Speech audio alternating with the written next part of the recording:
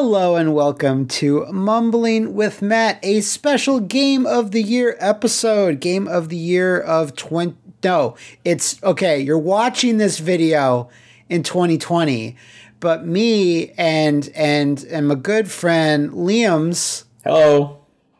We are talking about our games of the year of 2020. I said 2020. I meant 2021. You gotta restart this whole. This is a disaster. You literally told me. You warned me. It's a complete be clear disaster. about this.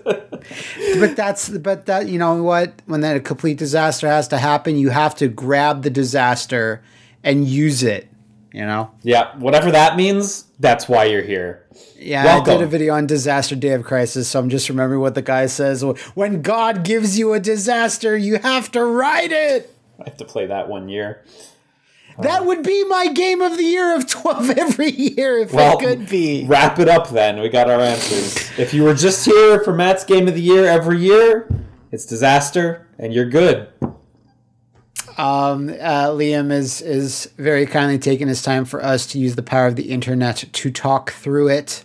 Mm-hmm. So he and I can discuss our various games of the year. I wanted to do something different for this particular year because, you know what, doing it like online sort of in this way in a sort of podcast format, exemplifies 2020 to a T, unfortunately. So yeah, no, it's the backup strat of the backup strat. And hopefully something good will come out of it. So we each have a list. Since one numbered list is too boring, we each have a numbered list of 10. And we are going to be alternating through our numbered list of 10 games from 2020 that we liked. That is 2 times the games. That is 2 times the value.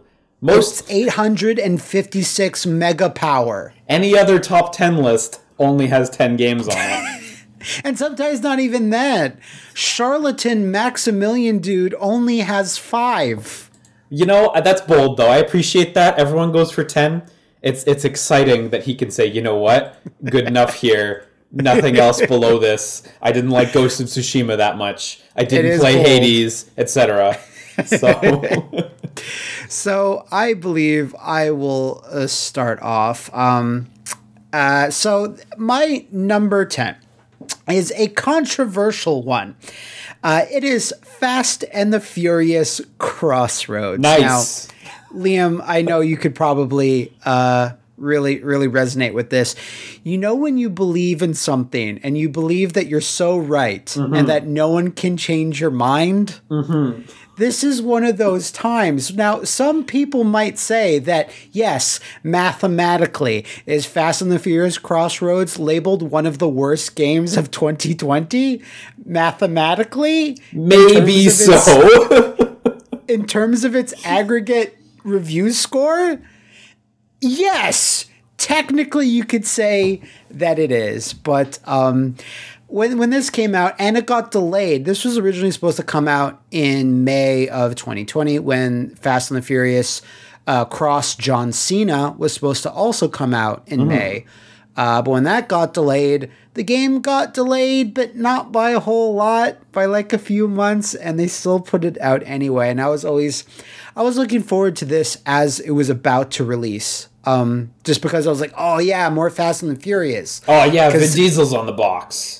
He's on the box and doesn't look very good either. He looks worse than he does in The Wheelman or even Chronicles of Riddick, which is amazing. He actually did voiceover in this game, right? It's not a sound alike? I believe there's a big old Tygon Studios logo right at the start of this game, so you know that he had a lot to do with it. But I played through this. I still have another part I've been meaning to upload. I haven't gotten around to it. I finished the game. It is just a really fun, cheesy game that you don't see that often. Like, this would have been in the heyday of the 6th generation or into the 7th where you'd see these movie licensed games. But this one goes a step further by having actual writers that had penned Fast and the Furious movies before.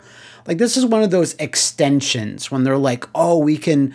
Because all the Fast and the Furious games up to this point, like Fast and the Furious Showdown, which I believe Namco published, were like had a lot to do with the franchise. But this really felt like playing one of the movies. It was authentic. And it really did. Like we you and I both enjoy these movies. Lots of people do. And if anyone's just thinking, oh, it's just like a really bland generic racing game with whatever thrown in, it's like, no, it actually really does feel like there's lots of cutscenes and they feel authentic to the movie premises. If you're thinking that, you're actually thinking of Forza.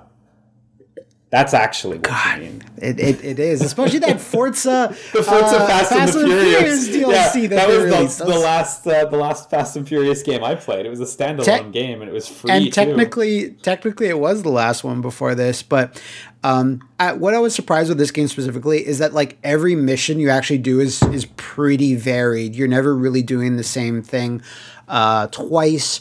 There's an actual street race complete with bouncing asses at the start of the cutscene leading up to that race. Like, it has a lot to actually offer in its story. And its story is only like 3 or 4 hours long, but there's not anything that feels like that gets very repetitive, which I liked. You're constantly switching drivers. Their cars do different things. And generally the game is like easy to kind of play through. One problem with it, though, is that on launch, and assuredly right now, it has one of the deadest multiplayers you could possibly find. Really? Shocking news, fresh out of Matt's mouth. I actually was shocked. Like, at launch, and a lot of people were like, well, I did get to play some multiplayer, and it's really basic stuff. Like, I don't know exactly what it was, because I was never able to get a game going. But that's obviously a problem, and that's what actually holds this game back from it being even higher, like in terms of a junkie's silly game, is that it was a full price game at launch. Its campaign is like 4 hours max, and its multiplayer was just not like a factor. So that's kind of like a big knock against it. If they had maybe priced this as $40, it'd be an easier recommend. Like, everyone just go buy it. But anytime anyone's like, I really like Fast and Furious, should I get this? I'm like, don't get it for full price, because you might, this is part of, like, I made a video for my channel, so that's fine. But for someone that's not doing that, I can in good faith recommend someone buy it if you see it for really cheap, though. I'd absolutely say it's worth it, specifically because I'm not going to give it away, but they get really close to space. They don't go to space, but they get close. But like the precipice of space. If they're scraping the ceiling of space. Ooh, just a little further and they would have went right off the flat planet. They just they just need to burst through the ice wall. Yeah. And they would have gotten there. Damn. And that's why it's my number 10. That's cool. This will remain a dusty memory alongside like Spy Hunter on the GameCube and 007 Nightfire. I could see this on the same shelf with those and be... It is of that ilk. Okay, well, I will jump right into my number 10 then. Starting off with a solid one, Ghost of Tsushima. Ooh, number 10. Number 10. Ghost of Tsushima, the game trailer's voice. Video arcade, top 10. Ghost of Tsushima, a game that is not higher because most of the time it is simply not, like, excellent. It's really consistently good the whole way through the game. It seldom really excels and has me at the edge of my seat and thrilled. Some of the story missions are really wonderful, and the story has an emotional core that really reveals itself towards the end and, to me, manages to land in the finale. Okay. I don't want to get spoilery for this one, but one of the endings was like very, very teary-eyed, Liam. I was very touched by what happened in that one. Sorry, one of the endings? Is there multiple? Oh, how mysterious! You'll have to play it and find out. I did not actually know that. Okay. Yeah, it's not a huge difference, but think Mass Effect 3. Right. but one of them really hit, and I was like, oh damn. A lot of people liken this game to Assassin's Creed. I don't think that's totally incorrect. There's a bit more of a focus on like clearing camps like you would in, say, a Far Cry or something. But you're getting a sort of, Western open world experience. If you've played any of them, you sort of know what you're getting into. It doesn't really break the mold too much, and I think that's like kind of one of its faults.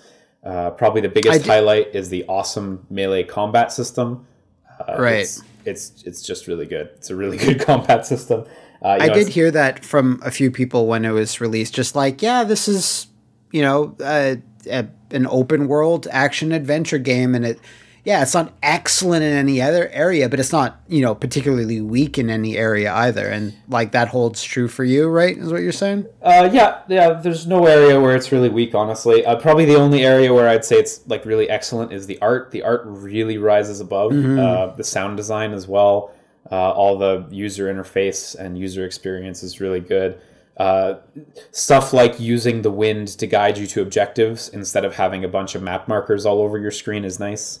That's kind of what made me go like, oh, I need to buy this. And I bought it, but I just never could get around to actually playing it. I played a little bit on my PS5, like the first 10 minutes, but I haven't been able to clear my schedule enough to go for it. But when I saw that wind mechanic, I was like, oh, that's cool. It's so nice. You'll dig it when you get around to it. All the main missions that like cap off chapters are super bombastic and very fun to play.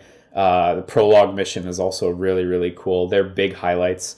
A lot of the side content in the middle, I could take it or leave it, honestly. I did play for over 60 hours, all said, including the multiplayer, because your save data does have a timer attached to it. And I'm not sure all the side content was worth doing, honestly.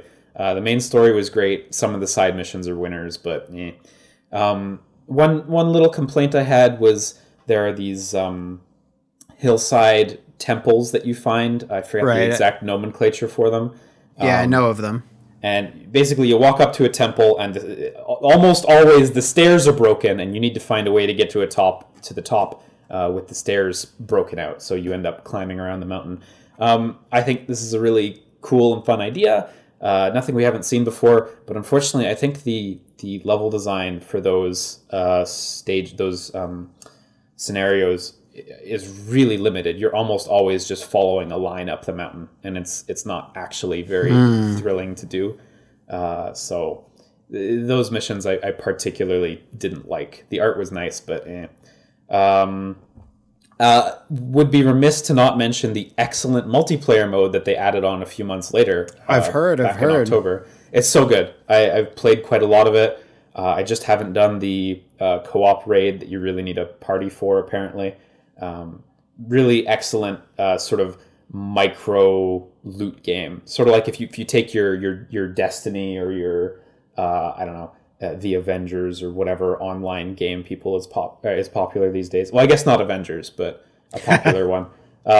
It's sort of like that. It's a loot action game, not a shooter, but loot action game, and it's just a micro version of that. You get to progress. You can progress to the max level in like under 10 hours. You just get a really shrunk down version of that, and it is a good thing. It's really, really good. Because when I first heard that multiplayer mode, I was like, oh, how is that going to work? Like, it doesn't happen that often, like open world action game. Assassin's Creed has kind of dabbled into it like every so often, but it stopped after a while. So when I heard, I was like, I don't know. But then like when I watched like a lot of videos, I watched Max play and I read up about it. I was like, wow, this is actually way cooler than I ever thought it could be. It's startlingly good. And I think one of the things that has impressed a lot of people with it as well is the netcode is super good.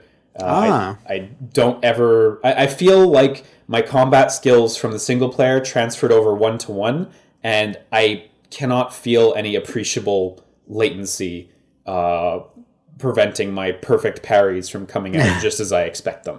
So cool. Really, really good game. Even though it's at number 10, do not be fooled. That is really good, and there are a lot of games that did not make the cut. So, yeah. Also, if you're playing it on a PS5, by the way, Matt, turn those settings up to max, because holy shit, it's gorgeous and runs at 60 FPS. No, I did. That's kind of what I was waiting for. So once I got my PS5, I just transferred the game over, and I was like, okay, well, if I already bought this, because I had bought it on PS4 and just like let it sit until I got my PS5, and yeah, no, I was actually really pleasantly surprised by the graphics. Like even, you know, you're playing on a big next gen machine, but I was just like, wow, this still looks really good. So yeah, no, it totally holds up. So yeah. Anyway, I'll throw it back over to you. All right, so my number 9 is a game. I'm not sure if you've heard of it, Liam, but it is Proteus. Oh, and yeah, okay. It's what lots of people call a boomer shooter. Yeah. Which, if some of you out there don't know, it means a shooter that is liked by an old person, such as me. Traditionally a 90s style FPS, and Proteus is very much that. You are a guy, you have gun, and you shoot. It's a really grungy FPS, which is kind of what really sort of not shocked me, but kind of like, okay, no one's doing exactly like this. Like there's Dusk, which, you know, does its own thing. There's Project Warlock, which also does its own thing. But like Proteus is like something, it just has this really, like, if I could say it's like a FPS channeled through a Genesis, I would say that it is, because its art style is just like, it's very pixelated, but in a good way. And there's even an option to take off these weird. Yeah, there's this really interesting aesthetic on the enemies where they look really pixelated, but done in such a way. And when you that's an option you can turn off and make the enemies just like regular polygons, and they look terrible by comparison. You're just like, no, I'm not really into this. But it's incredibly violent, blood-soaked from beginning to end, and it doesn't really do much else aside from that. There's a couple of wrinkles, though, and some of those wrinkles are kind of lifted from, like, Doom 2016, which isn't surprising because it's made by developers that worked at id Software on Doom 2016. This was a Kickstarter game, and it's one of those Kickstarter games where they took their time, they did delay it, and it's much better for it because the game is incredibly polished. The feel of and it's because it's very fast paced as well, much like Doom. So the only real wrinkle to it is that every gun has a very distinct alt fire mode. And they do very different things. Like your machine gun will light people on fire, which causes damage over time. And there's a lot of weapons going on. And there was a couple of other boomer shooter Kickstarters over the course of 2020. One of them was Hellbound, which I did not personally like. They're going for the same thing, but Proteus is just well beyond that, and like in every kind of metric, just a lot more satisfying to play. And the other two things I want to talk about that do kind of set it apart is that, like, I think Proteus might have the best 3D map I've ever seen. Where like Metroid Prime style 3D map? It takes the base of Metroid Prime, but just makes it way better. Like it sort of puts a texture over that 3D map and has color-coded sections, and it's just when you press the map button, it kind of zooms in to your view, so it's a very slick transition. You do need to constantly refer to this map because the levels are very multi-tiered, but they're not too multi-tiered where you feel lost. It has that really nice balance of, okay, I'm kind of put into this little playground, but the playground is kind of, goes in one direction. So it was very easy to navigate these levels with this map, but it's just because it's so well done. Right. And this game also heavily features a map editor built from the ground up for the game. Like, it wasn't just a thing they added on. This was always intended to be part of the main game. And it's good that that's there, because the actual campaign is like, again, 3 or 4 hours long, but there's already endless maps that you can try for free from other users. So that's the, an absolute treasure chest of content if you look into the community and see what they've cooked up. And right now there's no multiplayer in it. That is an update that they said they wanted to do later, I believe in 2021. So I'm assuming that's coming. But I had a blast with this thing. In general, just really satisfying gunplay and just feels really good. The only negative I'd say is that generally you are fighting through really similar environments. It's mostly rocks, lava, and industrial like spaces. You kind of see that being cycled in and out for all the levels of the campaign. So you don't really see anything outside that tile set. And I don't know if that's something they're going to be adding in to like put more like base levels in the campaign or give more tile sets and textures for the map creator, but we'll see. And the game doesn't really have any boss fights, which is kind of like a little disappointing overall. There's lots of fun enemies to fight, and it's mostly like wave based when they filter into a certain part of the map, and they're still all fun to fight. And there's some good designs, but it just kind of made there's not even like a final boss, which was kind of the real main thing. Like I can kind of get not having FPS bosses because it didn't happen. Like original Doom didn't really have like bosses at the end of every stage or not at all. Every zone, but they had a final boss. So the fact that that's on there is a little bit of a letdown, but I mean, it's minor because the game is super fun to play. I think it's only on Steam now, but they did say they wanted to do console ports, and I believe a Switch port. Like this is the type of game where I'm like, oh, I'll rebuy that on the Switch, no problem. Like because it's very pick up and play. So.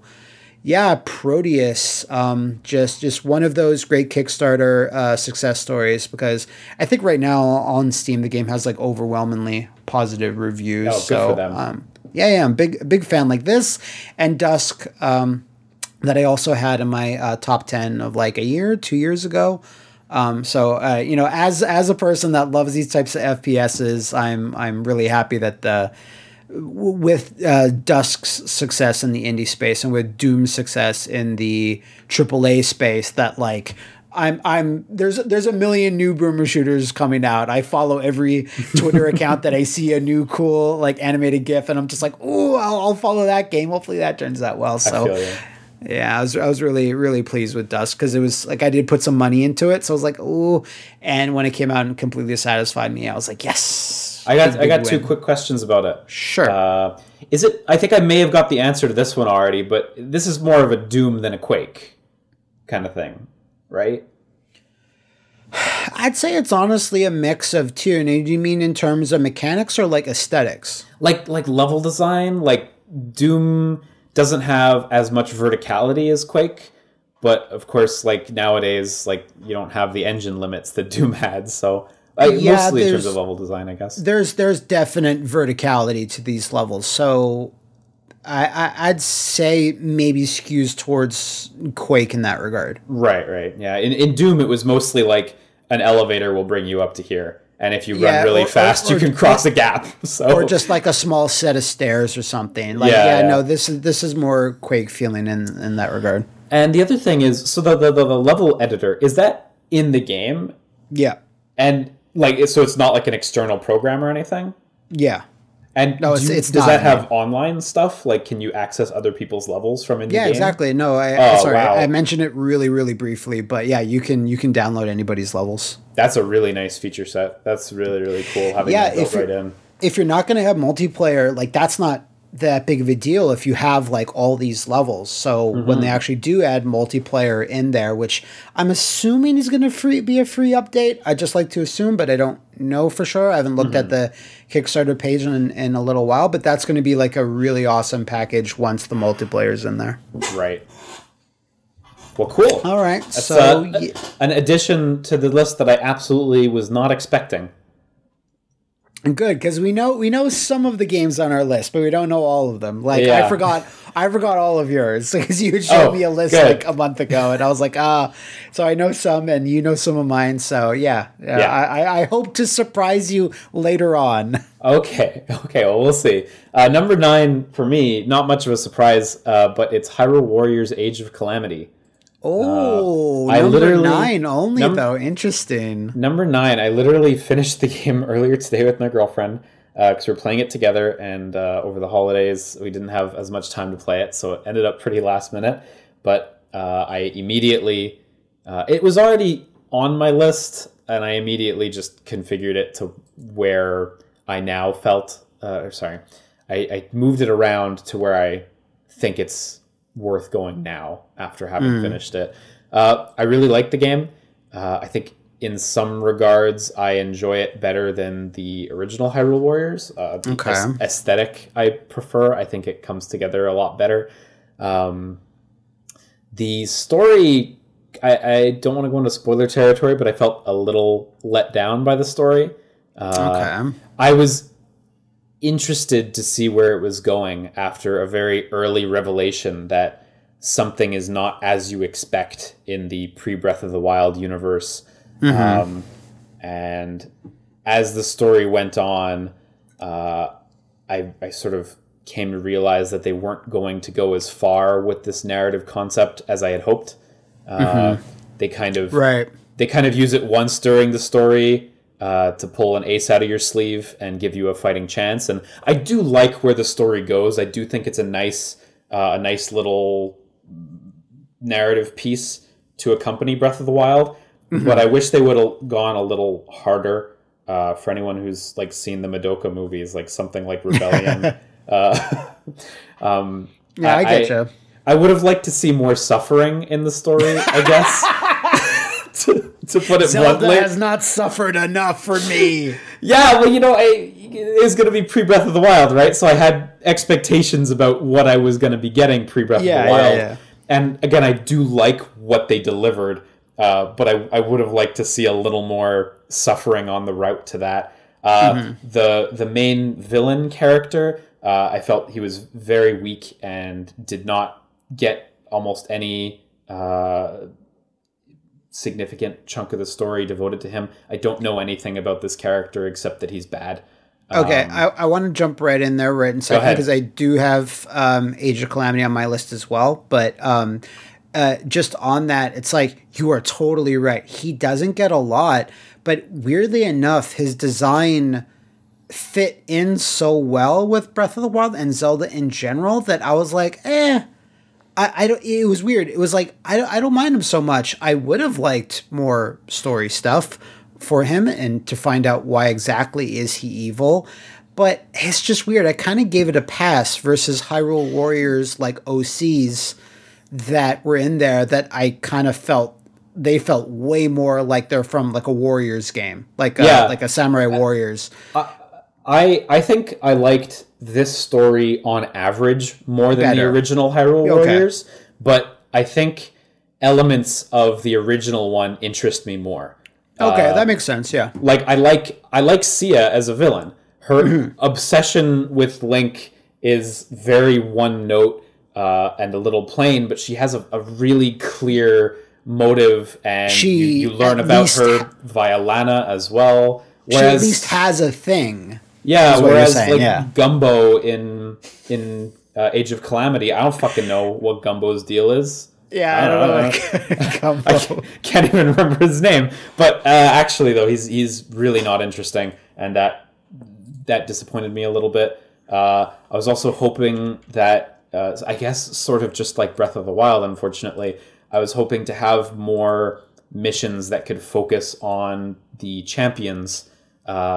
In Breath of the Wild, with the new champions, the young champions, I felt like most of them were underdeveloped. You get a lot with Riju and not a lot with the others.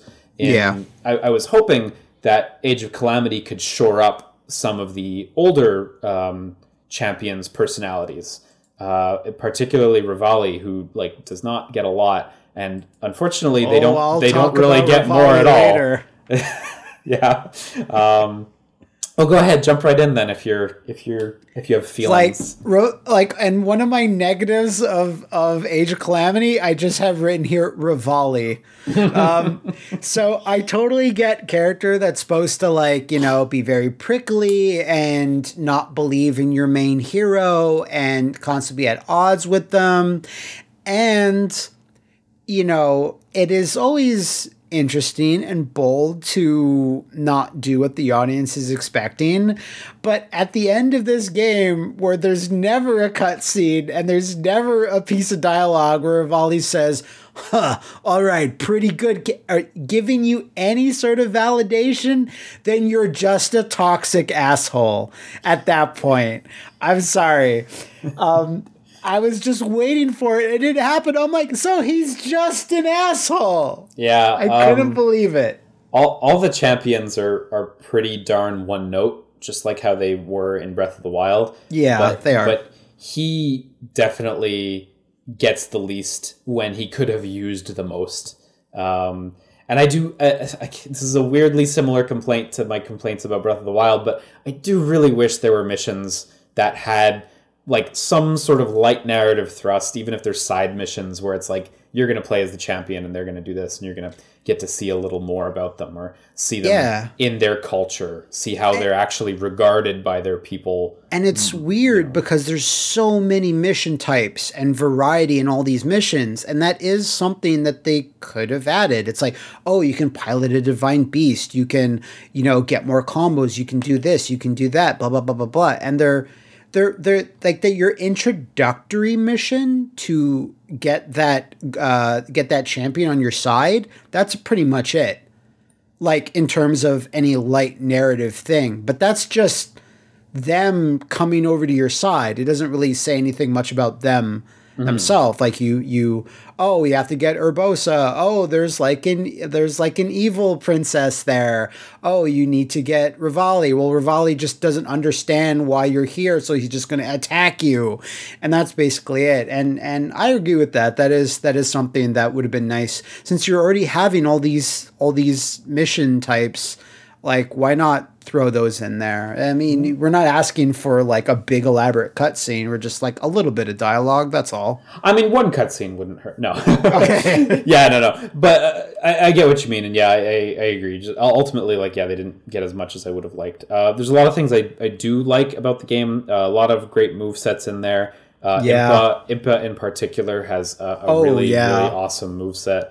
I think my favorites were Link and, light spoilers, King Rome, who I really enjoyed playing as. He's crazy. He's a fighting game character. He's so sick. I swear his running animation is just Guts animation from Berserk with the sword over the shoulder. I really liked Link too, and you're like, who would like Link? Like he would, technically be the most boring character, just 'cause I'm just a sword user. But the game puts more stuff into his moveset, like when you get a spear or any other weapon type like that. But yeah, I would go to him a lot. Him, Urbosa, Rome, Impa, and Zelda, I'd say. Yeah, Spear Link and Urbosa were like two of my other favorites for sure. Spear Link in particular, I really enjoyed. I really like how they've kind of smushed everything onto one map. I like that too, yeah. I dig the adventure map in Hyrule Warriors, but I do think it kind of like splits the content in a weird way where you feel like you're never going to go back to the story with these costumes. You finish the story and then you move on to the adventure maps. In this way, a little different because costumes aren't handled the same way. But in this way, you're getting stuff sort of while you're doing the story a little more. So you actually get to use the stuff a little more often. Costumes is a big negative. Really, like Link gets his customization stuff, and like no one else really gets anything. It might be something they're gonna do with DLC, but I tend to think maybe not. I mean, I guess we'll see at this point. They haven't announced anything new. For it since launch, so. Weird. But I played through the whole thing in co-op. Took around 15 hours, I think. Really, really good time. Honestly, I really enjoyed it.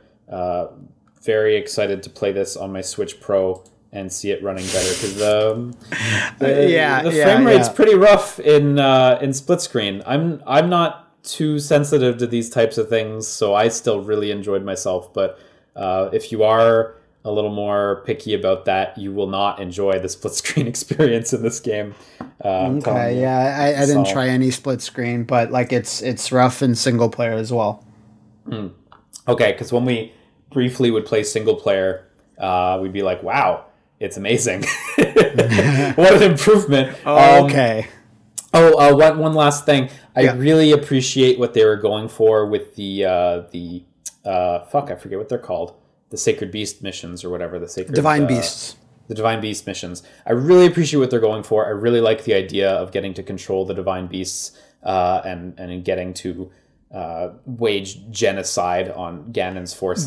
There's no other word for it but genocide. Yeah, there's like a mission where you have to kill like 20,000 enemies, and I'm like, holy shit, are you serious? At some point, you have to like, is this really worth it? Yeah, am I really the good guy here? This will destroy Hyrule's economy at the very least. Anyway, I really, really like what they were going for. They're not as fun on the whole. There are moments that really shine, like when you fire their giant lasers and swing them across the battlefield. It feels really good, but their slow movement speed and some of their like less intuitive attacks aren't super enjoyable to use. The flying one in particular, Meadow, I think I was least into. I liked Va Naboris a lot because one, I get to play as Urbosa, which is a nice thought, and two, it had like a sort of trample, sort of like run attack, so you could make your way across the battlefield a little quicker. I like that they're there, and I'm totally okay with how they are. But yeah, they're not excellent or anything. They're because thankfully not the meat of the game either. So you probably only play like an hour tops by the end. Probably less than that even. But. You don't have to do some of the missions. I actually really like them, but there were moments where. I forget which one it was, but there was one beast where I'm like, okay, I'll play as it, like, just for this one mission or two. But there are others that I did really enjoy. And I think if they were longer, like, then it would have been a problem. But they never really overstayed their welcome in terms of mission length. But I could see if they went on even 5 minutes longer than they usually are, then they would have been a bit like more approaching a slog to try to finish. But I really appreciate that they're there too, just because it was something very, very different. And a Switch Pro would have definitely made them a bit better, because that's what, not that it matters too much because you're not doing combos and trying to parry, or not parry, but like jump out of the way of things at the last second. So really smooth frame rate didn't matter too much. But I think if the game was to have like a Switch Pro version or whatever that might wind up being, who knows, that they'd be a bit more pleasant to go through. But I was always kind of like, I'll do one of these tonight, or so I'm very glad of their inclusion as well. Yeah, no, definitely agreed on that. Anyway, that's my my number 9 pick. So I'll throw it back to you. Oh, I caught it. Thank you. Thanks for that excellent throw. Number 8. Number 8. This is The Pathless, which Liam is also familiar with. I think we both, when this game was first shown, I want to say at like a Sony conference, perhaps. Might have been. It was at some event, yeah. It was at some event. Yeah. And the moment you see the main character, who I believe is unnamed, right? I think they have a title, but that's it. Like the Pather, I don't know. When you see this character gliding on their knees across like a grassy glen at high speed, shooting arrows at things, I was just, what are you? It's so captivating. It was very captivating, and it is the most captivating part of the game is its locomotion. This was made by Giant Squid, who made Abzu. Mm-hmm. And even if I hadn't said that, if someone was to have played Abzu and then this, they'd probably know, because Abzu's a water adventure, whereas The Pathless is like a running, flying adventure. And it kind of has like a similar feel to it. I was actually playing Abzu again not too long ago on my Switch, and I was like, yeah, that is very similar, like this bit and that bit. But Abzu is basically you in that sort of Okami mold of bringing life back to like these gorgeous you mean The Pathless for this one? Sorry, yes. Did I say Abzu? Yeah, you said Abzu. It's okay. Okay, sorry. The Pathless is that, and you are beating. You know, I thought of the three games. You know, I sometimes I don't like saying like, oh, it's this meets this and this, but I mean, I'm pretty confident by saying this. The Pathless is a mix of Journey, Shadow of the Colossus, and Breath of the Wild. In that there's very few enemies. There's essentially like 5, I think. Yeah. And they're all bosses, and they all have a specific way, a very specific way in how you approach these boss fights. It is like Breath of the Wild because, you know, it has a very open sort of feeling to it, and you're using a bow and arrow a lot, and it's a lot like Journey in that it's kind of art style, and again, it's locomotion has that kind of feel, and you're constantly clearing out these layers of this world. They keep rising, and you're defeating these 4 bosses, and then like a main boss. And that's all you're basically doing. And you can explore these different environments as you're going on. And the part that I found the most enjoyable is actually doing all the puzzles, because you can level up your character as you go through. You don't necessarily have to, but you can. And I actually enjoyed the puzzle element to this game like quite a bit more than like the boss fights, for example. I agree, actually. The puzzles, to me, were like a big high point, and I totally agree. Much better than the combat sequences. Because they're always simple, but they're never like, you know, oh, okay, wait, what do I do here? They have these kind of like templates that they follow, but then some of them are more elaborate than others, and they mix things up. And I never felt frustrated by them. They never felt brain dead to me. And you always get, you know, something that's a bit worth it. Like, oh, this levels up the amount of times that you can fly or flap because your main hero has like this very cute eagle character. Yeah, I don't know if I'd say they're always simple, but they're certainly they're a really nice level of difficulty, just hard enough to make you feel smart every time. Yeah.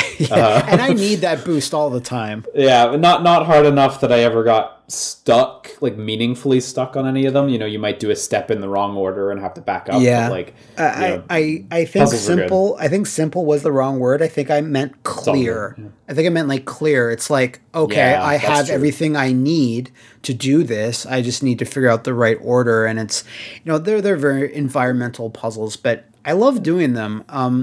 That's something I think the game was really good at, like legibility in general. There was never a moment where I'm like, what am I doing, or where am I, you know, like everything is super clear cut. That their artists are fucking amazing. And there's a very small amount of text or tutorial telling you what to do. I think like the first and biggest one is like, oh, press, you know, X twice in the air to do a double jump, or like a flap, or, you know, whatever it is. And then after that, the game kind of just tells you via, you know, visual cues like, oh, this is an unlit lantern. Well, there's a fire over there. It's like, you know, Zelda-ish stuff, but done really well. And like we've already both alluded to, for me at least, like, well, but you said as well, that the bosses are fun when you're doing them.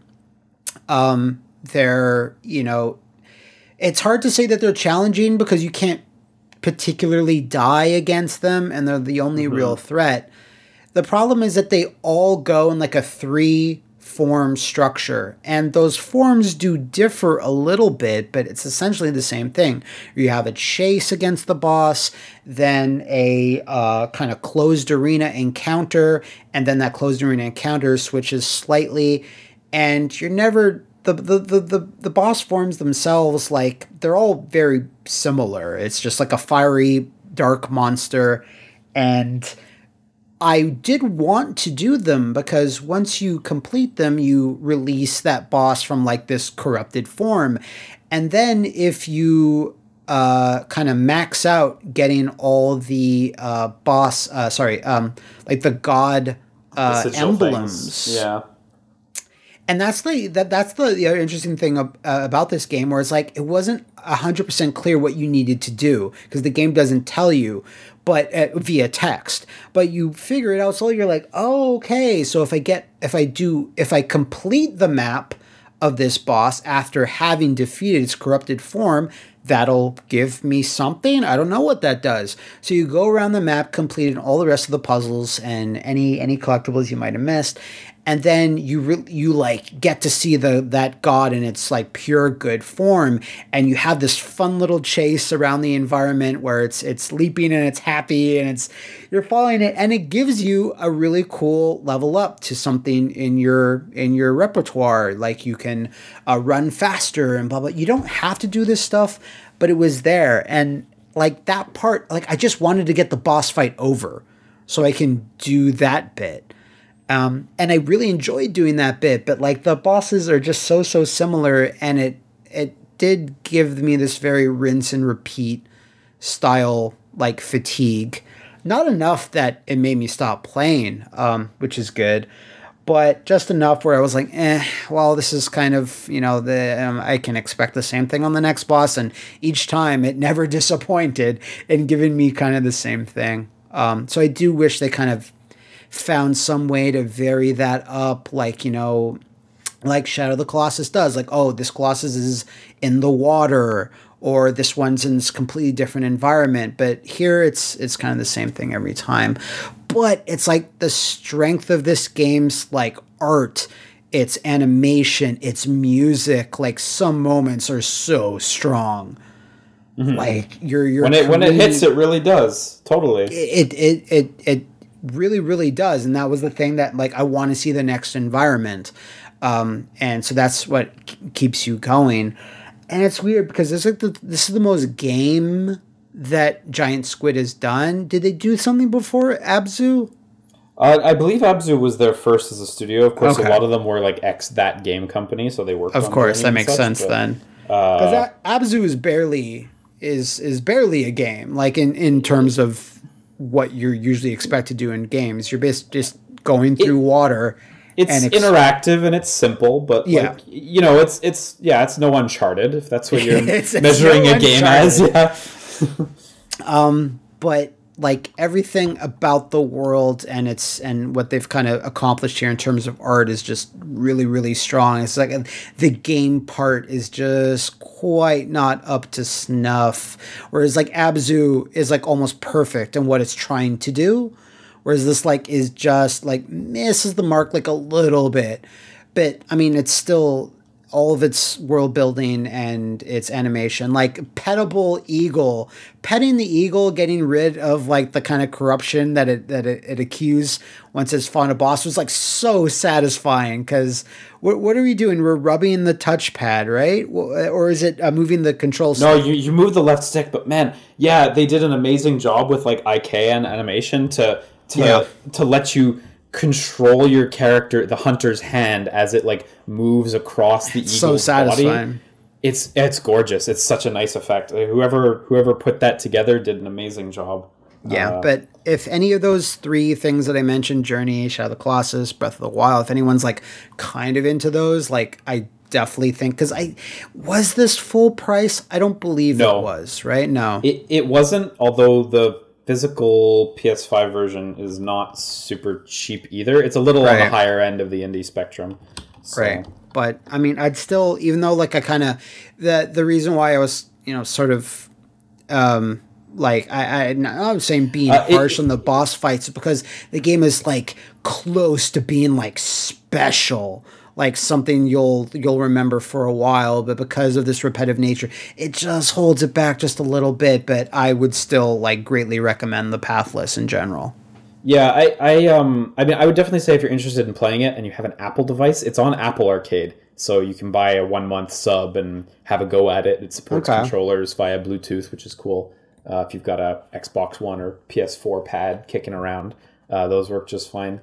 I think I mentioned this to you before. It missed my list, but I did play through it. For me, I really didn't enjoy the stealth sections after like the second or third time I fell subject to one. Yeah, like weirdly enough, I was able to finish the first one without any problems. Every subsequent one, I'd always get wrecked, and I was like, "How? I'm being more careful." Evidently not. Yeah, the stealth sections are kind of, if a monster catches you, you get pulled into a brief stealth encounter. But they don't really evolve significantly. And it's at a certain point I found it not enjoyable to get sucked into them. Yeah. And yeah, the enemies are so toothless. I don't know if there's a death state. I don't think there is. There is not. So yeah, I found that kind of disappointing. The only punishment the game ever hands out is if you fail the stealth section, you lose some of your hard-got experience for your bird. that is which is a pretty rough one, but I don't know. I didn't find it that engaging. I didn't find them that engaging, the bosses, because of that. Like I just didn't feel like there was a threat, sort of, which is a shame because they're gorgeous. The first time you do one, that one, cool. Sure, but then when you do the others, you're like, oh, okay. Yeah, especially the last boss where I was like, oh yeah, you're really cool and all, but I know you can't. He has the Godslayer Bowser was his name. I think his name is the Godslayer. That's the one. His design is so sick and so strong, but it's like the boss fight itself is like it's not too different from what you've done before. Yeah, and narratively also the game I didn't find it interesting at the end. It's not that interesting. You come to this island and you learn a little about the backstory if you read a lot of stuff. But all you do is you sort of just turn these animals back, and then everything's good. Yeah, fortunately, you flash some thumbs up, and then you're out. Fortunately, it doesn't throw story at you. It's just like it's window dressing. If they threw the story at you, if you look at all the, like, I guess, what are they, dead memories of like bodies that have like those. If you actually sat and read those are not interesting. You don't have to, but they're essentially like reading notes of people that have died, and like, after like 2 or 3, they're always usually the same thing, and they're so vague that they're not really worth reading. Yeah, definitely. Finding them all as well, if you're trying to collect them all, is a little bit tedious, thanks. Honestly. So yeah, but moving is so cool, and shooting arrows and the sound of the arrows and the music, like, they're all too strong that I couldn't not still have it on my list, because I did greatly enjoy those bits. It's just like like what we talked about, it just kind of makes it just miss the mark of being much higher on my list. Yeah, I feel you. All right, so what do you have for your number 8? Number 8. Half-Life Alyx. Okay. A super good VR game. You may have heard of it in the indie Half-Life series. Yeah, I've heard of that series. Yeah, I don't know what's up with the company. They haven't made one in a while, but here we are. Half-Life Alyx. I'm sure a lot of you guys have heard of it. It kind of probably is the highest profile VR game since, I don't know, like RE7 or something. It's been a hot minute. Yeah, it's excellent. I don't know, what do you want me to say? It's so fucking good. It probably the only thing that I don't like about Half-Life Alyx is a big chunk of the game is Half-Life style shooting. That is to say, it's very good, very engaging combat with good enough enemies and cool enough guns.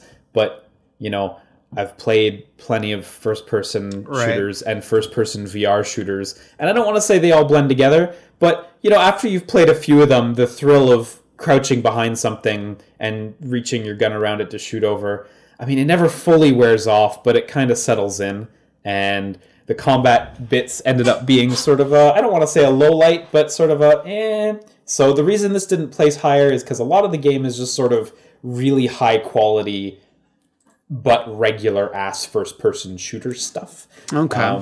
The thing that really elevates this game is the insanely high level of polish everything is pushed to, and some particularly great set piece moments. A big highlight is this one chapter of the game where you're in a fairly confined environment, and you have to get through it with this monster who is trying to find you. The monster is the stereotypical blind but good hearing monster. Right.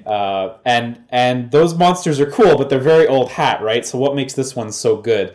The environments are small and they're cramped, and you are in there with it. It is a very intimate, very scary experience. I believe you're in a bottling factory, and you have to duck around it and reach around it and try to just not get too close to it. All the while, you have to actually, physically move your body near it. It's a very, very harrowing experience. And there's very impressive liquids in these bottles, I'm told. Oh, yeah. Yeah, the bottle, the liquid shader looks amazing. Early in the chapter, they teach you, you can throw bottles to distract it, right? Very normal stuff for this type of monster.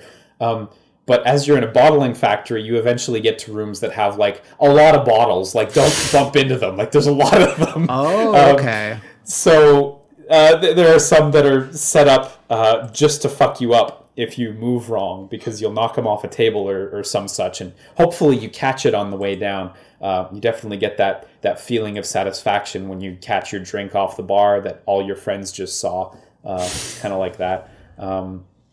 Those moments really elevate Half-Life Alyx. The special cool set pieces. I think that's really the big highlight for me, is this one monster chapter, and that to me is the reason it's this high on the list.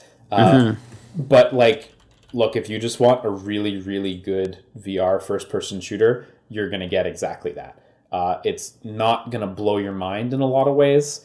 The ending might, if you're a Half-Life fan. I'm not a particular Half-Life mark, so like, it's cool, but like, it doesn't hit me the same, I guess. Well, that says a lot that the game is still able to impress you enough that you're not a Half-Life mark, but you could see the quality and the polish to the game itself. Yeah, it's still just so good regardless. I don't need you to tell me why this crowbar is good. It just is good. So the gravity glove that you get given is a really fun tool. Other VR games have had similar things where you can pull objects in and such from a distance, and it's always enjoyable. Not the most fresh VR game I've played, but like, fuck, it's a masterclass in taking stuff I've seen before and I thought maybe I was over, and really refreshing it. Also, gorgeous game. My PC, of course, VR games, you want to be running them at quite high frame rates. Right. It is. I have a somewhat old PC. Well, anyway, whatever. I have a 1050 Ti. So, not the worst, but not the best. Some sections I was sort of not getting an ideal frame rate, but I powered through because I was very into it. If your computer can handle it and you're looking for a kick-ass VR FPS, like, you really can't go wrong. One thing that I'd also like to mention is I played this using an Oculus Quest that was wired to my PC. I've seen people online express that they'd like to play it, but a Valve Index is too expensive. I just want to let you know that I didn't feel like playing with an Oculus Quest was at all compromised. I do think that obviously it's got pretty good support for the knuckle controllers that the Index touts. But I really don't think that if that's something you're worried you're going to be missing out on, you should worry about it at all. You'll be just fine with any other VR headset, and you could save upwards of half the price or more depending on what you can find other headsets for. So yeah, because I've seen people being confused about what they would actually need and like what it's playable on. So that's good that you're clarifying. Yeah, it's a lot. I mean, VR stuff's new and it's expensive, and it unfortunately doesn't always work nice together. Mm-hmm. But this setup with a Quest and a good PC, well, a decent PC, was enough. Why are you ragging on your own PC so hard? Well, because it's like, my PC's good. It's perfectly good for what I need to use it for. Okay. But calling it like a new gaming PC or something would be weird, because the parts are like starting to get out of date, I guess, for what modern expectations are. And Half-Life Alyx is no slouch for sort of the specs it demands. It definitely far exceeds like last gen PS4, Xbox One ports on PC. So, you know, you definitely got to get the right gear for it. Super, super good game. Doesn't reinvent the wheel at almost any time, but these wheels sure do spin nice. So, go ahead, Matt. Alrighty, thank you. This is 7? Yes, 7. Number 7. Thank you. Number 7 is What Up Montreal, because it's time for Panzer Paladin, made by Tribute Games, who have made stuff in the past that have always been of a certain like high quality, but nothing they had made before like really made me like. I tried out Flint Hook and I was like, yeah, Flint Hook, yeah, okay. But Panzer Paladin, I saw it at PAX East years ago, and honestly, I'm going to say that it was David Liu, D. Slugy on Twitter's key art of the game, and he's really, really good at drawing like 80s and like early 90s era anime, and his key art for the game, like at their booth, made me go, okay, what are you?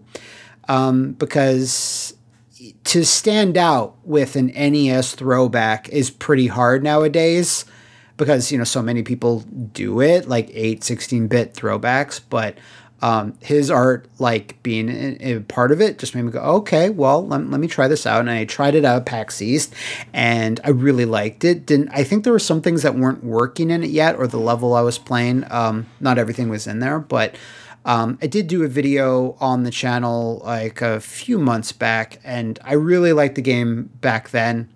And since that video, I had finished it, and I just really, really enjoyed it. Again, it's one of those games that doesn't do a whole lot of new things. It does do some interesting, cool things. I know you've played this game like a fair amount. I'm not sure if you've beaten it. No, I did not finish it. Okay. But it has this nice mix of old and new things, where it's mostly like old style like difficulty. If you die, you get sent back to the start of the level unless you do the mid game checkpoint thing. But it takes a lot from like mech games like Metal Storm, a little bit of like Blaster Master, and you play as Flame, which is this cool like android girl, and she pilots her mech Grit. Flame and Grit, that's enough to kind of land in the top 10 for me. You figure out a good name for a character and their like sidekick or their vehicle, whatever it is. Always, as soon as I heard his Flaming Grit, I was like, oh man, it's super strong. Honestly, Can't go wrong with those names. and they like have little because this game is not a heavy cutscene game, but there is some dialogue sequences and there's a fun back and forth between them. But as you play through this game, you'll be doing a lot of Mega Man style levels where you can pick them in whatever order. But like one of the strong points about this game is that you're going to be playing through levels of the world that you don't normally see in video games. Like you're going to Mexico, China, Canada. The first level you play through is in Canada. And of course, like a hockey stick is one of the weapons that you find in Canada. Because the new thing about this game is that you're constantly picking up weapons, melee weapons, and they all have different stats, damage outputs, and they all wear down over time. But it's the Breath of the Wild of video games, really. It really sort of, kind of, almost sort of, maybe not is. I do like how all of these weapons have like different functions. Like you can just destroy a weapon in your hand and it will actually heal you. Like the energy will go into you. You can take a weapon and sacrifice it into like a midpoint save altar. You don't have to, but you can. And every weapon has like this overall corruption level that is bad. And it kind of institutes like a mid-boss fight where the Horseman, which is like this other character, think of like Proto Man, and he'll come to try to fight you in case your corruption level is too high. There's all this neat stuff going on with the weapon system. And it's good because I feel like they put a lot of emphasis into that, because it's the level design of this game is very cool visually. Like all these tile sets look really like fun and authentic to the era. of that it's trying to harken back to. But in like the negative I have on this game is that its level design is never like that interesting in terms of the obstacles you'll be facing.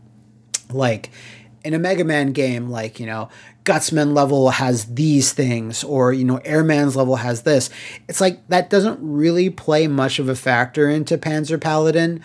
There'll be some little differences, but it's just mostly fighting, you know, a couple of the same enemies, jumping over pits. And it's more of a visual thing to the levels. They're still fun to look at. And while you're doing them, the soundtrack that accompanies it is really, really strong.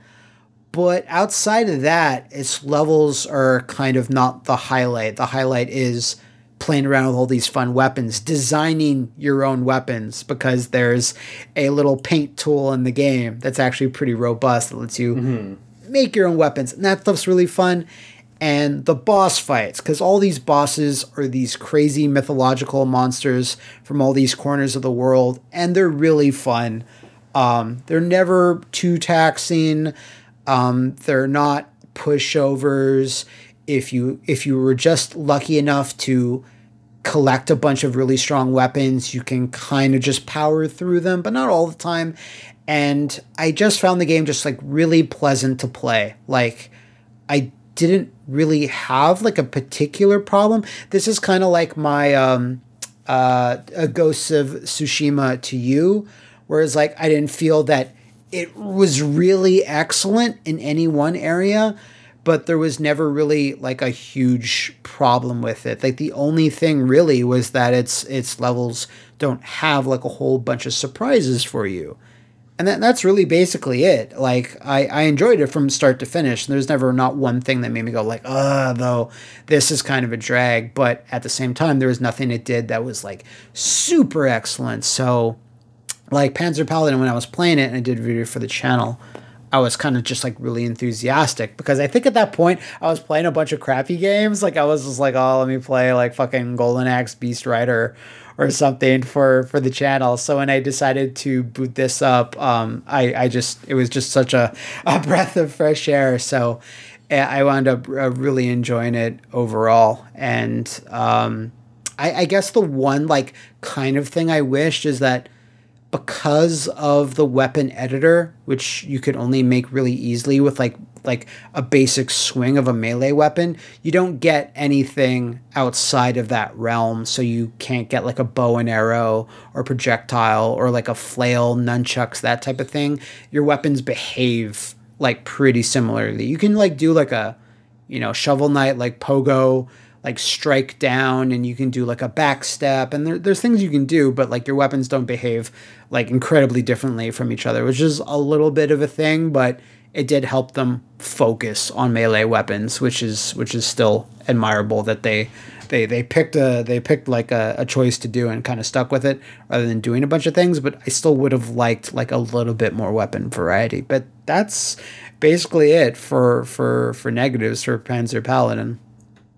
Sure, yeah, I played it, and I kind of would echo what you said. Yeah, like there was nothing particularly exceptional that stood out to me, but it's just a really solid experience from start to almost finish. Again, I didn't quite finish the game, but you're not wrong about how like it's kind of a shame that you only have melee weapons, but they did a pretty solid job with them. Because there's tons. Yeah, and they do like have different reaches and various effects. Like one will heal you if you crush it and give you this, and there's all these bonuses. There's all these little things, but just when you press a button, they react the same. Then that's like the only thing. The weapon special abilities are definitely a big highlight. Like, you know, picking up the next weapon and getting to see what exactly it does, tucking it away in your back pocket because, oh, I want this one for the boss. For a boss, yeah, exactly. You'll find one that's really high in stats, like higher damage or whatever, and you're like, so there's this weird, like, you know, background game you're playing, like, but it's strange because you're playing like a game that looks like an NES game, but you're thinking in the back of your head about the weapons that you have and you're cycling through them. So it's a really interesting mix of things. This is the type of game that if they made a sequel, like I like, the sky's the limit there. Like they had such a good base to work off of and like add more to, that I would really be interested in a sequel. But Tribute Games doesn't strike me as a studio that will go back to the well and do other stuff. Like, I feel like they're always going to be wanting to do more things, but more power to them. Yeah, definitely. It would be cool, but you're right. I couldn't name a sequel that they've made so far. So yeah. So that is my number 7. Cool. Well, my number 7, also shoutouts to Montreal, is Streets of Rage 4. This game's excellent. This game's amazing. This is maybe... You like Streets of Rage 4? Yes, it's fucking excellent. It's so good. This is my favorite beat 'em up since... The Takeover. No. God, I don't even know. Maybe Dragon's Crown, and even then, that's mostly because of like the amazing aesthetics and such. Streets of Rage 4 is just such an incredible, rock solid beat 'em up, and it really went beyond what I anticipated from it. From the day it was announced, I was a little scared. That I might not enjoy it, that it might feel wrong, that it might just be alien. What if it feels like Final Fight? Then it's ruined. It's ruined. But man, they really went and fucking did it. They did. Probably the biggest gameplay change that they did was adding a more involved, or I should say, an involved juggling system, which is something that the old games really never had.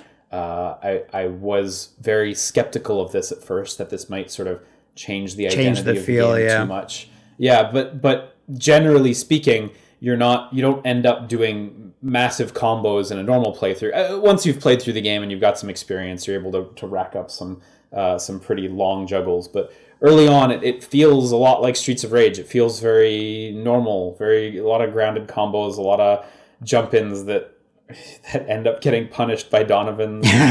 It felt right out of the gates. My favorite Streets of Rage game is the first one. I think I've mentioned this before. And a lot of beat 'em ups try to sort of ape Streets of Rage 2 a lot. So I was also a little scared that it would be too Streets of Rage 2-y for me. It's all three, honestly. It's like, it's kind of its own thing too at the same time. Yeah. And it does have its own feel. It picks up things from each of them, and really adds to it. It also adds its own like hyper attack system. I don't remember what they're called, but the supers that take. I think they're just called. It's kind of a mashup. It's kind of a mashup of the old systems along with some new stuff. Honestly, it's not entirely new, but it's not entirely old either. I guess that's sort of the name of the game for the whole thing. I really appreciate where it went narratively. They didn't just redo Mr. X again, which would have been really easy to do. They introduced a new related cast of characters. I like the newcomers. I like how do too, a lot. Relate to the old cast. Yeah, they're really awesome. I thought I wasn't gonna like. No, I always liked Cherry, but I thought Floyd. I really thought I wasn't gonna like him, and I played around with him a bit. I was like, oh, I really like him actually, which I wasn't expecting. He's really fun. Honestly, he's super fun to play as, and I mean, all the characters are extremely fun to play as. There are 17 characters in the game. 5 of them are Streets of Rage 4 characters. The rest of them are the vast majority of the characters from the first, second, and third game. Rest in peace, Rue. And all the old characters feel great, and they feel just like... I just threw my pen across the room. He's so passionate, folks. They feel just like how you remember them, with some minor changes to make them a little more playable in the new with the new systems like juggling and such. But the Streets of Rage 4 characters are just fucking lavish. They're gorgeous. They sound great. Yeah. Great. They play excellently as well. They have extremely robust movesets. No RPG elements in this game. Everything's I think that would have been too crazy of a change. RPG elements, I think some people might not have liked that. I wouldn't have liked it either. I think a lot of people would have liked it in the name of content. This game has stuff to earn and stuff to do. The only stuff you really earn in this game, I believe, is the gallery and, of course, the other characters. You only start the game with 3? God, I haven't started a new game in quite a while. I believe you start with 4. Cherry, Axel, Blaze. Do you start with Floyd as well? Yeah, maybe you do. Yeah, anyway, I'm pretty sure. I haven't started a new game in a while, so you have to forgive me. But you unlock the characters as you play through, and that's pretty satisfying. It is. A big change up is bosses now pose way more of a threat than they used to. And this game also is not toothless on difficulty, especially on your first playthrough. Definitely not. You're certainly going to encounter some game overs on the way through. There is a learning curve. You will get better. You will eventually manage to not die, but it's not afraid to beat you up as you go through it. It's not afraid to belt scroll you. Right. The bosses are great though on the whole. I don't think there's one that I really dislike. And a lot of the newcomers are really enjoyable. That one techno one, God, I forget their name. DJ. Fuck the DJ. Yeah, that was the one I could say I liked the least, but still not bad or even approaching bad. Just I was like, Yeah, that's fair. He has the least going on, and he has a bit of a reliance on the mob enemies who come in. Yeah, but I liked him because he doesn't overlap other bosses. That is true. That is true. The final boss is like a really good fight. At first, when you're going through it, you're like, oh, it's just going to be this, and then it keeps going and going, and you're like, oh shit, okay, here we go. And that was because sometimes beat 'em up bosses are just like it's just me, and that's it. So when they do more with that, that's always appreciated. Yeah, the last level is a total drag out as well. Like definitely the longest level in the game, and it's a really strong one. It's really tough too. Actually, there's a lot of choke points in there where I remember game overing. They also put out an excellent balance patch for the game that arguably made that level harder, which is pretty crazy. Mm-hmm.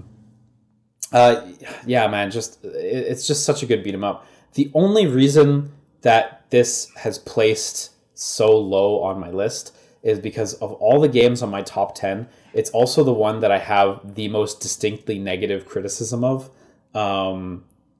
And it bums me out. I think this game has a very, very troubled scoring system. And really? If you don't give I really do. I don't remember hearing you talk about this before, so I'm interested. I don't think we did talk about this. So, if you don't care about your scores, if you don't care about trying to get the trophies, if you don't care about any of that, then you won't notice this, and that's probably for the best, honestly. The scoring system, I think, is incredibly troubled. So you punch enemies to build, or you hit enemies, you hit anything to build up your combo. Certain actions will keep your combo from expiring / cashing out. When you hit an enemy's shield, it doesn't count as a hit, but it'll keep your combo from expiring. Mm-hmm. And then when you let your combo sit for long enough, it will cash out. You'll get all the points for your combo. The thing that I really don't like about the combo system, one of the main things, there's a lot going on, is if you take a hit during your combo, you receive 0 points for your combo. Your combo is entirely eliminated. This leads to an incredibly negative loop where you'll start a level and you'll work your way through the level and get like 150, 200 hit combo, and you'll take a glancing hit from an enemy. And you will know, my score's ruined. I have to restart the level because I got 0 points for that. I just wasted most of the level's enemies, and I got nothing for it. And part of the reason why I really don't like this system is because a player who plays worse but more conservatively can score better than a player who plays better and makes one mistake. Mm-hmm. So if a player plays through a level and they only get 20 hit combos and they cash them out successfully, and between those 20 hit combos they take a bunch of hits and maybe they die even. If they finish the level, they'll get a score reflective of the fact that they've got such and such amount of life, they finished in such and such amount of time, and they cashed out all these 20 hit combos. If a player plays through the level and gets a 1,000 hit combo, which I don't think is actually possible at any level, but they accidentally get hit by the boss as the boss is on their last hit point, and they lose that combo. And that's the first time they got hit in the level. And then they strike the boss one more time to end the level, finishing with a one-hit combo that doesn't count for anything. The first player will score higher. Okay. Even though the second player took way less damage, and the second player performed much better offensively. It feels more like, to get a good score, you have to play the combo system well than play the beat 'em up well. You have see. Okay. Unless you play perfectly and you absolutely master it, which is admittedly valid, it demands that at certain points you stop your combo intentionally in order to mitigate the point damage you will take for a random glancing blow from an enemy. Right, and just to give people some proper context, like just normally, I mean, score, yeah, sure, who cares about score? But your score is what helps you unlock all these characters too. Like there's a function to getting these, and if you're accustomed to a certain way in playing a game, navigating its combo system, whatever, then you're going to find you're going to be unlocking these characters like quite slowly. Is that a bit into what you're saying, or is this like aside from the unlocking? No, to be honest, this is aside from that, because I actually think like the doling out of characters is at a really good pace. I don't think anyone will really be affected by this, except for people who try to go for scores. And particularly, there are game designed things in the game, such as this one trophy that a lot of people have had hard times with, myself included, where it encourages you to try to get S ranks on all the stages on hard.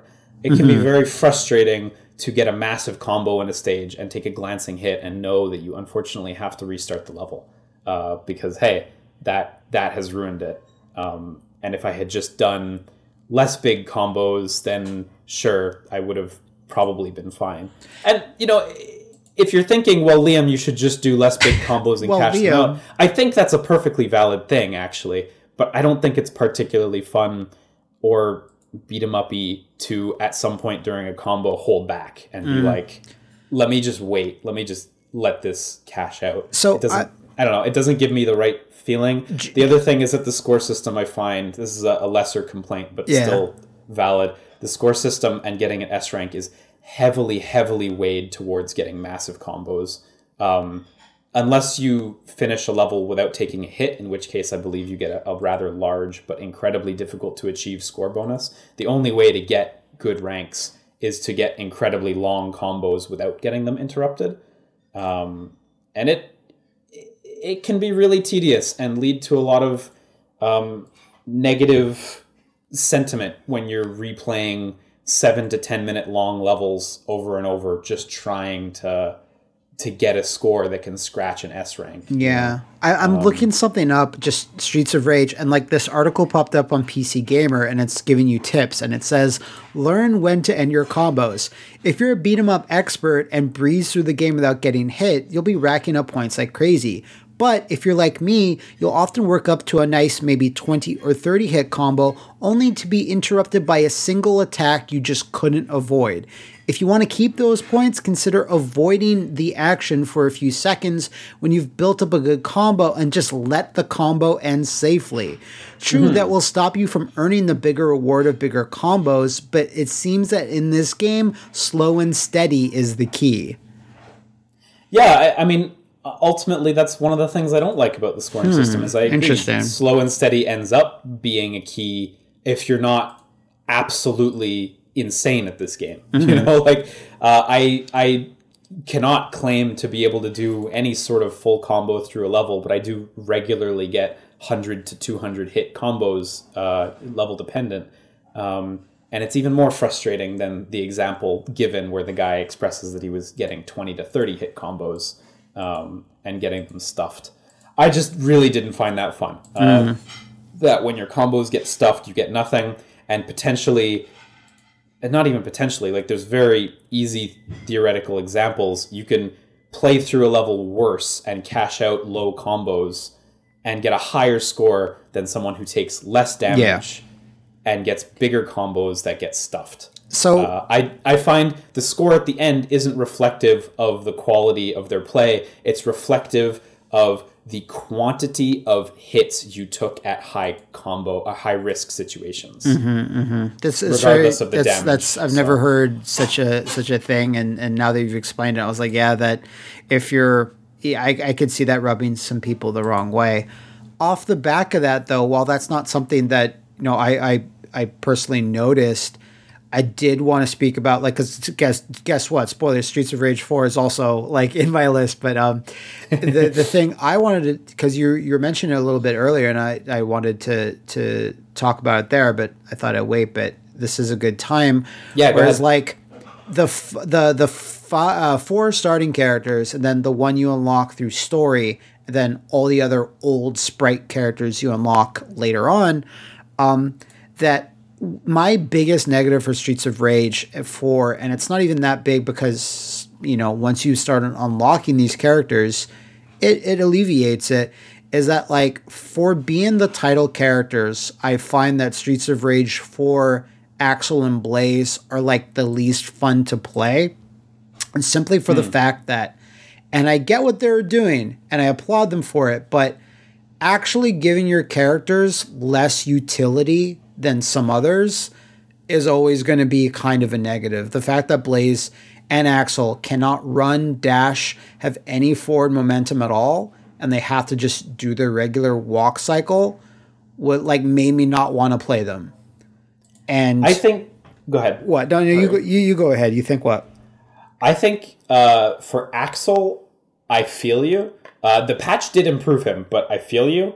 For Blaze, I think you need to explore Blaze a little more, because she's arguably the best character in the game, and particularly if you start taking advantage of her special attack in the air, the upwards dive kick, you can get some really good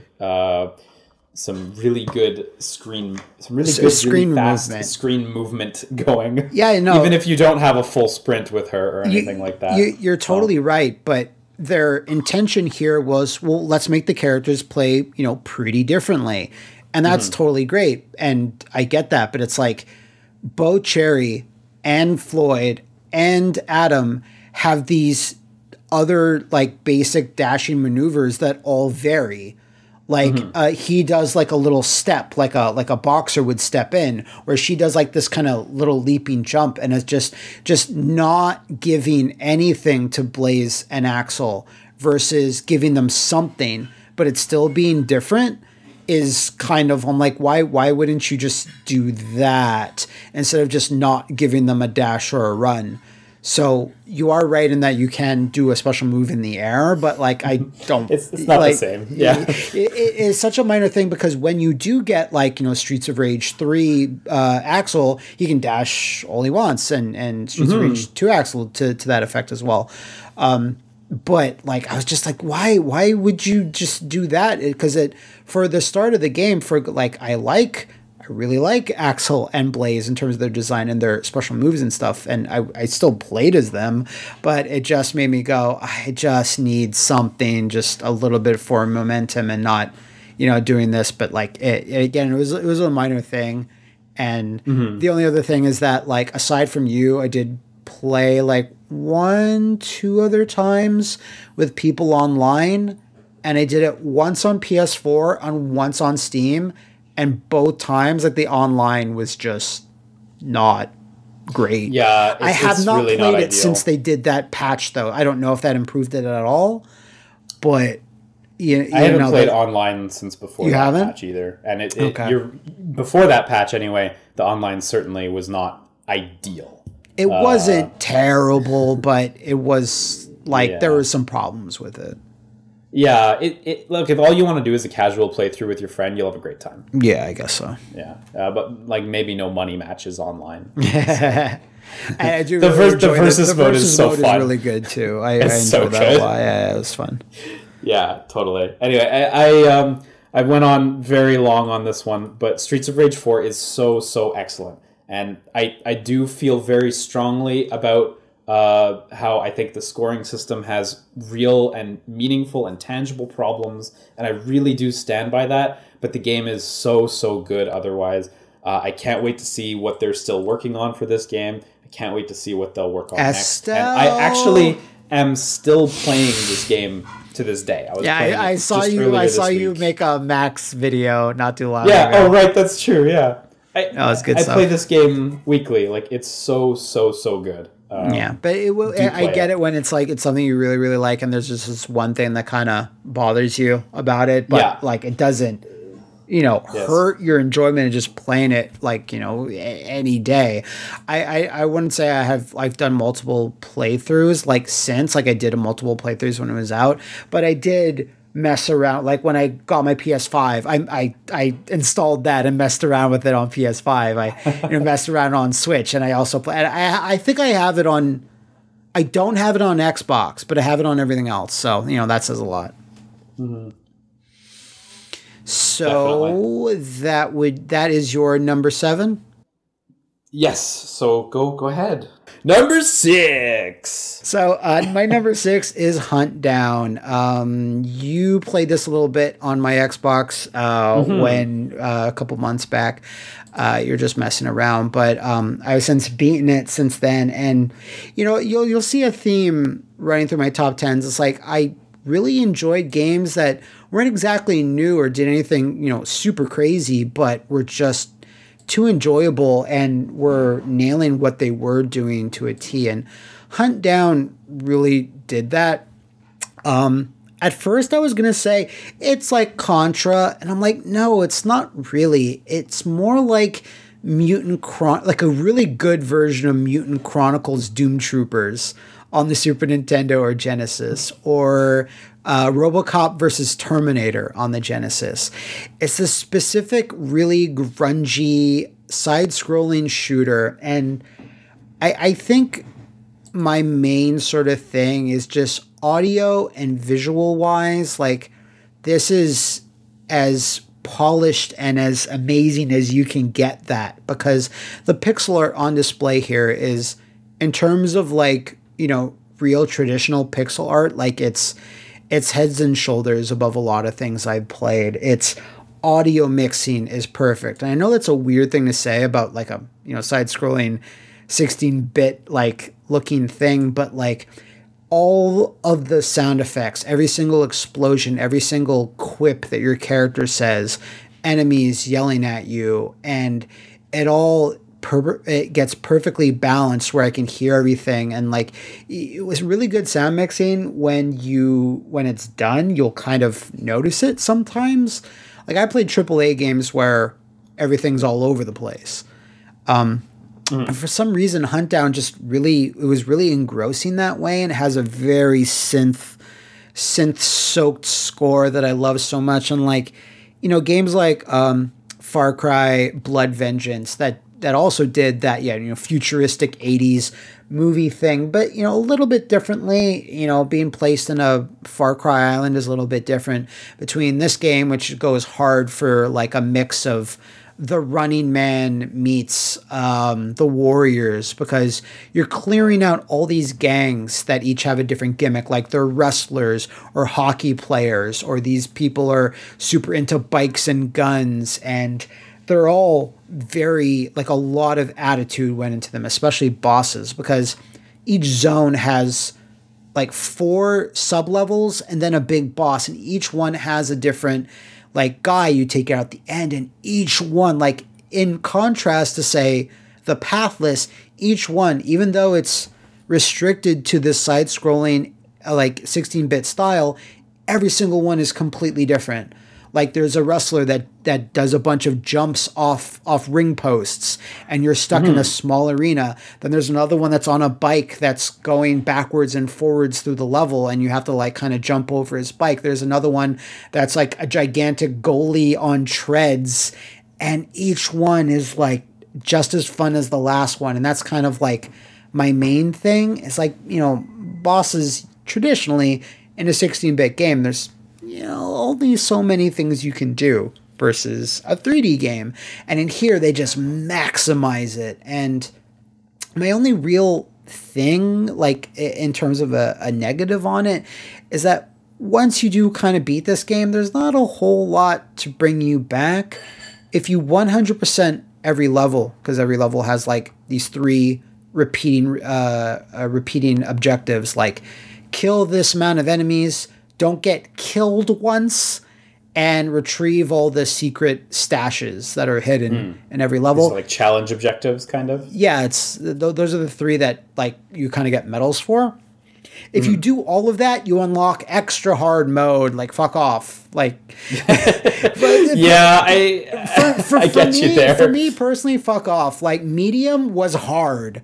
Like, it's not an easy game, and you do get checkpoints every so often, and that helps out. But like, I've had to fight bosses like a bunch of times, and that speaks a lot about the bosses. I never once got frustrated at a boss. It was more like, okay, let me go again, and each time, you know, I get further. And aside from that, it was, you know, there's 3 characters you can play as, but they don't play dramatically differently. They have these little differences, but you know, aside from okay, there's co-op, but there's no online. I would have loved to have, you know, been able to play this online with somebody, especially during 2020, but it's co-op, and I'm sure it's a blast in co-op. I played this years and years ago at a PAX East, and it just never showed up again until, like, I want to say almost 2 years later. Here it is, it's in stores now, and I was like, holy shit, okay.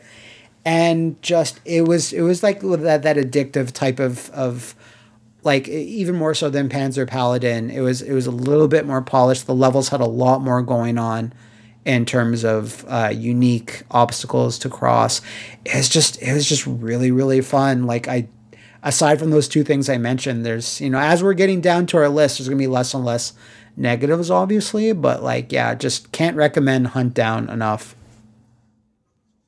The one time I played it at your place, I think I did the hockey level, and I fought that boss plenty of times, and I very much echo what you were saying. It was never frustrating to lose. It was it's an extremely fair game, but it really doesn't pull its punches. Yeah, and it had all those. It was a good time. It had all those neat mobility options. Not you're sure you can remember, but you can kind of dash. Yeah, I do remember that. Yeah. Dash in the air and even do like a death from above, which doesn't change how like a 16-bit side-scrolling shooter like plays that much, but it changes it just enough. Like, it knocks people away, doesn't kill them, but gives you a little breathing room. It's all these little modern touches that actually like heighten it rather than like overshadow it. So I think right now it's only on like the Epic Games Store and Switch. I don't remember if it's on PS4 or Xbox. No, it is on Xbox. It is on Xbox. That's what I... Okay, yeah, it was on Xbox. It's on... Actually, it seems to be on everything right now. Okay. PS4, Switch, Xbox One. This is just off of the Google data, but... Okay, so yeah, like a lot of people kind of didn't... I did a video on it a few months back, and some people were like, what is this? I've never heard of this. So I hope this kind of spurs some people to check it out. But yeah, I really, really enjoyed Hunt Down. Cool. So this will be your number 6. Number 6. So this one, so everything from here onwards was very hard to place. At certain points in time, every single game above this was my number 1. Okay. So there is a power gap here. The only reason Streets of Rage 4 didn't make the power gap is that one thing that really stuck with me that I didn't like. But everything from here on out is so fucking good. Number 1 competitor, all of them, even 6th place. And the only reason this one is at 6th place, actually, is because tragically I didn't have enough time to finish it. Okay. So this one has been shuffled around a little bit. But I still wanted to put it in this upper echelon of titles, even though I didn't quite get through the whole thing. Because it's long as hell. It's 13 Sentinels Aegis Rim, Vanillaware's latest and Vanillaware's greatest ever game. Okay. This is by far Vanillaware's best game. What the hell? It's so fucking good. It's an adventure game through and through, right? Not quite point and click, but you know, you walk around and you talk with people. You use items on people, that sort of thing. The narrative adventure portions are actually very straightforward. It's a lot less Monkey Island and a lot more, I don't know, like Danganronpa or Ace Attorney. Even simpler than that, arguably. The big thing in this game is there are 13 characters. As far as I know, there are 13 characters you play with, and they each have a series of chapters that you can view in just about whatever order you want. There are bits where characters will get gated off, and it'll say, okay, you gotta get this far with another character if you want to keep moving on with this character.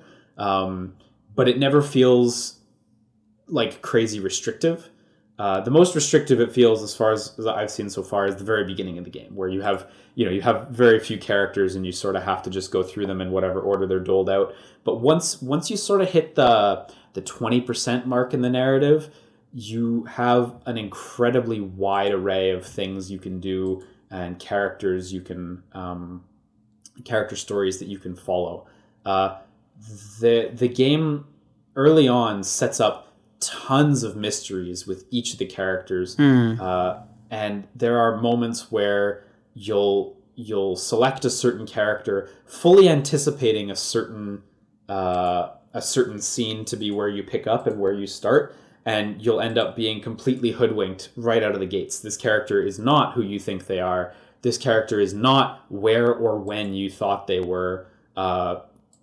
It's surprising at all turns. I really don't want to reveal much of anything about the story, because if this game interests you at all, I highly encourage you to nab it.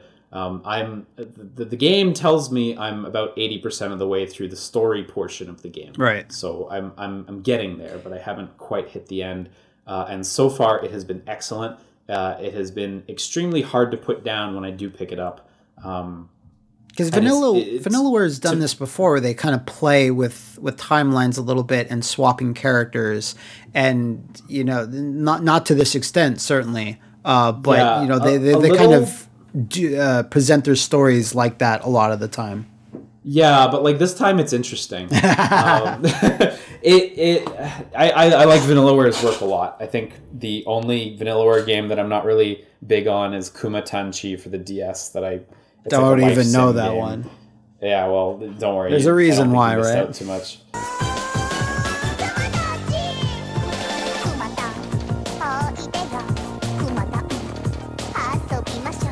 Very cute, but it's just so good. And I know a lot of people have come to expect combat in their Vanillaware games, like traditional character-based combat. This game doesn't have that. And I know for some people it's a bit of a turnoff, but I highly encourage you to look a little deeper and maybe give it a go when it's on sale if you're feeling it. This game is a fucking masterclass. Aesthetically as well, they're doing a lot of really cool stuff with 3D art that blends right into their 2D stuff, and it's really remarkable to just walk through a scene and break down which elements are using geometry in interesting ways and which elements aren't. So the other thing that I need to mention is it does have a combat system, and the combat system, unfortunately, I've seen online, it's been a turnoff for some people. It's sort of a top-down city view pseudo RTS kind of thing. You have control of up to 6 of the 13 sentinels at once. Enemies will try to approach your base, and you need to stop them. The sentinels can all be upgraded, and they all grow alongside the character piloting them as the game carries on. The combat sequences all have their own narrative bits as well, that are delivered and presented separately from the normal story bits. They're even separated in different menu options. The game has 3 primary menus, and you shuffle between them as you want to access different content. It sounds very unintuitive, but when it's actually in your hands, it's super snappy and it's easy to get to exactly what you want to get to. Yeah, I didn't know about any of that stuff, so that's cool. Yeah, it's super interesting.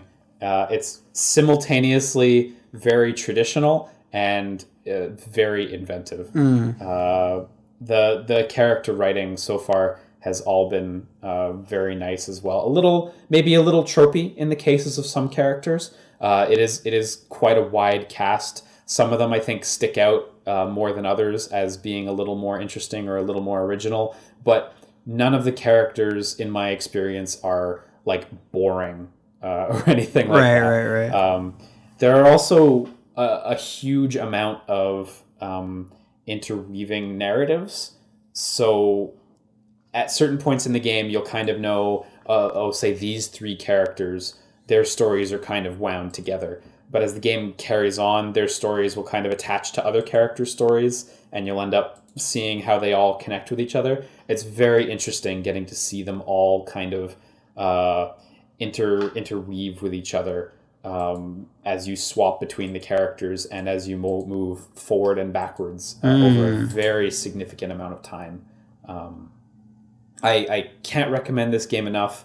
It would probably be higher on my list if I had finished it.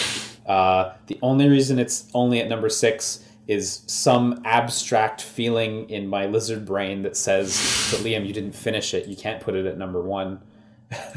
So yeah, that's fair. I think it's number 6, yeah. So I think that's like nice middle of the road. It's number 6, but like everything from 6 upwards may as well be number 2 or number 1. Right. So I again can't recommend this game enough. It's so fucking good. It looks amazing. It sounds amazing. It plays excellently. It's written well. The RTS combat is fun. It is good. It is not bad at all. I can't recommend it enough. Good shit. Good shit. It's only on PS4, yeah? Yeah, at time of recording, it's only on PS4. Okay, yeah. Because I have always been meaning to try it, just never even got around to downloading it, unfortunately. Mm-hmm. I mean, one day. It'll be around forever. One day. Same with that Muramasa DLC you gotta play. One day. All right, so... Uh-oh, looks like this recording goes a little long and there's a short break between the 2 parts. Plus, the dreaded algorithm says multiple videos are better than one long 4-hour one. The boys from up above tier the top of their 2020 picks with numbers 5 through 1. Will they go for indie icons or AAA titans? Next time on Mumbling with Matt. Wrap this up like you'd want 2020 to be over. Obligatory Godzilla fan service reference.